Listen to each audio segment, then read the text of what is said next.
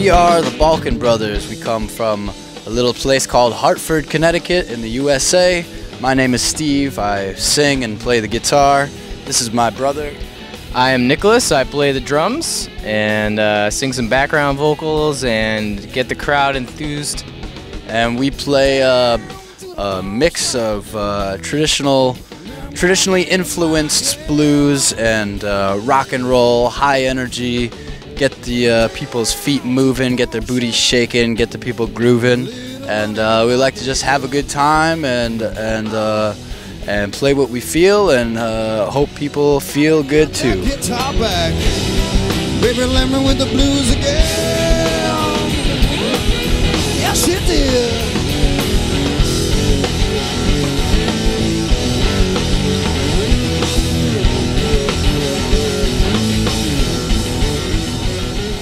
Rock and roll and pretty much any modern day American music, you know, came from the blues, and we grew up in the 1990s listening to alternative grunge and rock and roll and bands like Nirvana and Primus and the Red Hot Chili Peppers, and we eventually found Jimi Hendrix and made our way back to Muddy Waters and Elmore James and Johnny Winter and all the great guys, and you know, it's just music that moves you, and it feels good to play. And even though we might not sound too traditional, there's a great tradition in the blues of innovation and the next generations coming up with their own styles and singing their own stories and playing it their own way. And you know, we might not sound exactly like Muddy Waters or Son House, but those influencers are there, and we just take our stories from where we grew up and what we've experienced and put it down in our own way.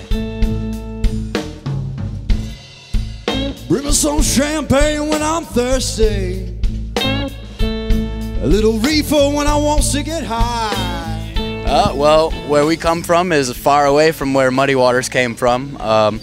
And we come from way up north in New England, and but you know, there's the same stories that run through everybody's life: love, loss, happiness, sadness, trouble. Yeah, you know, we've got a bunch of stories about some trouble that we've been in. You know, run-ins with the law, run-ins with terrible women, with you know, things we shouldn't have been doing, places we shouldn't have been, or Evil spirits. Yeah, evil spirits, the ghosts of, you know, centuries past that crept their ways into our lives, and just experiences that we've had growing up on the Connecticut River rather than the Mississippi River.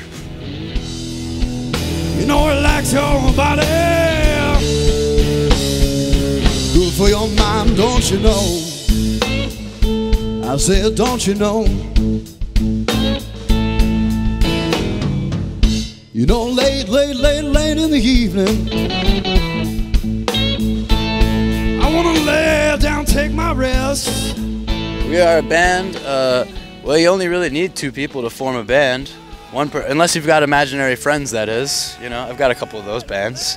But yeah, you know, there's we had many other members of incarnations of this group, and we've played in many other groups, and sometimes other people's lives and egos and schedules and whatever they've got going on gets in the way, and we've just simplified everything.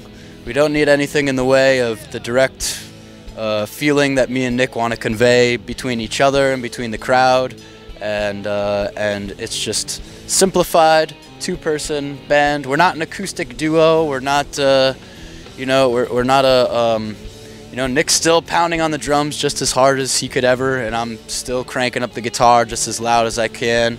And I'm also, if you noticed on stage, playing the bass at the same time.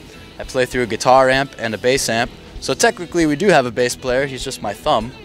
And it's basically a power trio right there. So we're a band, but we're only two people, and that's the way we like it, and that's the truth for us.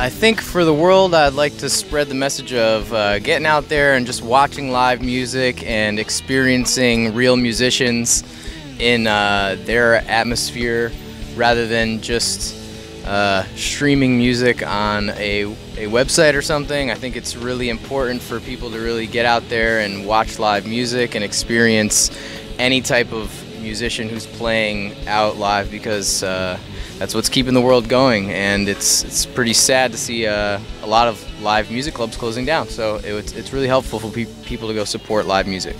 And I think we just try and spread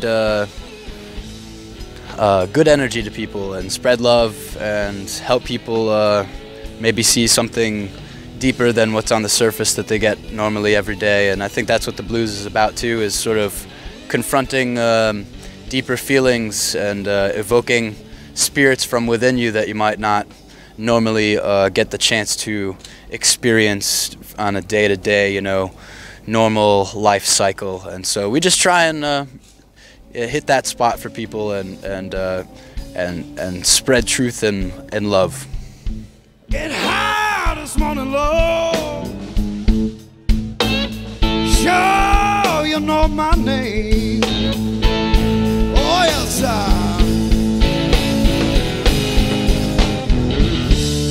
Lord, gonna get high this morning, yeah. Gonna be a crying shame.